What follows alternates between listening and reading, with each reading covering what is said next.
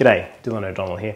Remember when Pluto was demoted or reclassified as a planet, and every pseudo-intellectual thought it made them look really smart if they pointed that fact out to you if you'd ever incorrectly referred to it as a planet? You asked them if Pluto's a planet, didn't you? No! It's not. Shut up. Remember when kids' toys were redesigned, posters were reissued, textbooks were rewritten, all to exclude Pluto because of this new classification? And all of this was happening while we had a spaceship on the way to Pluto, which got there, took lots of amazing photos, sent them back to Earth, and we all looked at it and went, that's a pretty good looking planet. Well, I'm here to explain to you why the International Astronomical Union's decision is highly contentious, not just among people who have some emotional or historical connection to Pluto being a planet, but in the science community as well. It's not a cut and dry decision, and it's something that people like Jerry maybe had right the whole time. Pluto was a planet. Some committee of fancy assholes disagree. I disagree back. My name is Dylan O'Donnell, and you're watching Star Stuff.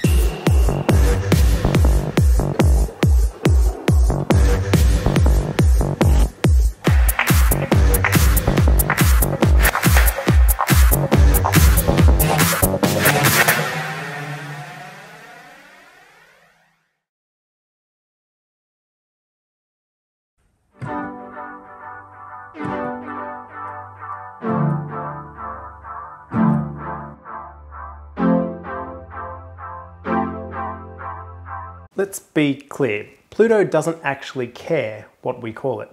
The universe is complicated. It's like species. Sometimes we classify them as species or subspecies, and scientists argue about this definition too. But at the end of the day, it's a long, complicated gradient of objects that lie right on the boundary. Science is reductive, and we do like to reduce things into nice classifications. But the question is, can we do this so that we have some sort of scientific utility with the data we collect? If you are a scientist trying to find life, perhaps you want to make a list of places you can detect phosphine in the solar system, and you run a database query to say, show me all the planets. If you were only searching for planets, as defined by the IAU, you would leave off Saturn and Jupiter's moons, interesting moons like Io and Europa and Titan, and you would also leave off Pluto, Ceres, and a whole bunch of other really interesting places that you should be searching for life or a detection of phosphine or whatever your scientific inquiry is. Having this definition of a dwarf planet or a non-classical planet doesn't actually help the science whatsoever.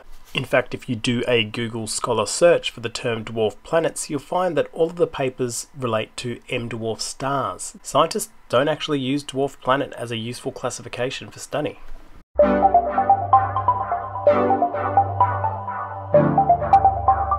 The vote in Prague, where this all went down, was weird. At the end of that vote in 2006, it was decided that a planet should be a body that is in orbit around the sun, has sufficient mass for its self-gravity to overcome rigid body forces so that it assumes a hydrostatic equilibrium, nearly round shape, and has cleared the neighbourhood around its orbit. Now, it wasn't just one vote, there was a series of votes. Now, this is something to bear in mind.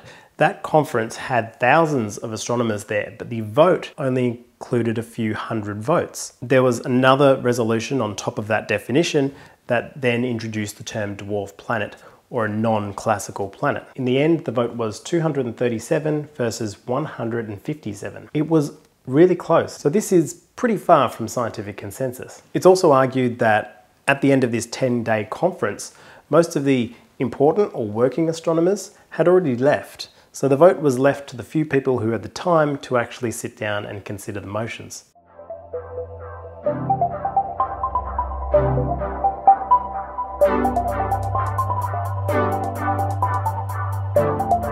But this new definition of a planet is broken. It talks about a planet having to be in orbit around the sun. Now, this instantly precludes all exoplanets. It doesn't address brown dwarf stars. It would immediately exclude rogue planets. For example, if Earth suddenly got kicked out of the solar system by some gravitational force, Earth would suddenly not be classified as a planet anymore. Even though it is a planet, it's just not going around the sun. It's a weird thing to include in the definition. And this whole idea about considering its orbit, now one of the reasons Pluto was demoted was because it has a barycenter which is in between Charon and Pluto. In theory, you could have planets as large as Jupiter spinning around each other. Under the new IAU definition, neither of them would be considered planets. It's almost like if you were a caveman sitting down with your friend and a bear attacked you, and you fended off the bear and you said to your friend, that was a strange animal, wasn't it? I'm glad it's gone. And then your friend's looking at it going over the horizon and goes, you know what? Now that it's far enough away from the cave, it doesn't look that big. I don't think we can call it an animal anymore.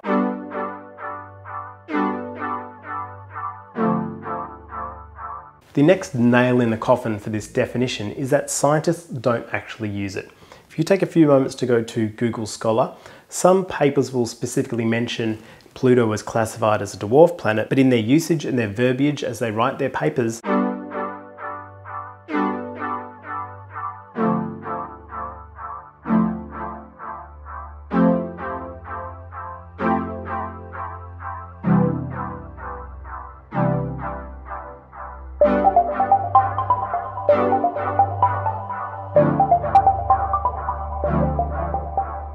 planetary dwarfism actually has nothing to do with size. At the end of all of this, you would have assumed that the reason a planet like Ceres or Pluto gets reclassified as dwarf has something to do with their size. Maybe there's a number somewhere. There isn't a number, and it really feels like it was targeting Pluto. Some committee of fancy assholes disagree, I disagree back. But I'm not just going to sit here and whinge about it without giving you an alternative, and there have been alternative definitions proposed. This vote will come up again in future, and especially as we learn more about exoplanets, astronomers are going to have to come to terms with a definition that actually is useful. And the one that I prefer is the geophysical planetary definition. It reads like this: a planet is a substellar mass, so not a star, that has never undergone nuclear fusion and that has sufficient self-gravitation to assume a spheroidal shape regardless of its orbital parameters. It's pretty simple. If it's not a star, but it's big and round and floating around in space, it's a planet. So let's talk about this one more way. Both of those objects are dogs, aren't they? They're very different in size. It's not about whether the Chihuahua is in a big herd of Chihuahuas or in any group of dogs. It's not about whether the big guy is in a group or not. Typically in science, normally in science, we classify species, geological formations, and other objects in space by their own attributes, with nothing engineered to limit the number. I think that the IAU made a tragic mistake, and I'm going to stop right there, and I'd like to hear Ron's rebuttal. Thank you.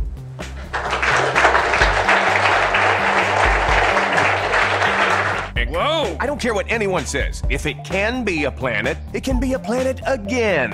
Planet, planet, planet, planet. I hope you enjoyed this minor rant. So the next time someone tries to look smarter than they actually are by telling you that Pluto is not a planet, maybe try telling them that it is a planet, and it will be a planet again. This is far from over. Let's all take a moment to look at planet Pluto. Not just an interesting round rock in space, but an active landscape with mountains and valleys and glaciers that rival the ones that we have right here down on Earth, another planet. Hope your astronomy journey is going well. My name is Dylan O'Donnell. You've been watching Star Stuff. Remember, everything is meaningless and we're all going to die.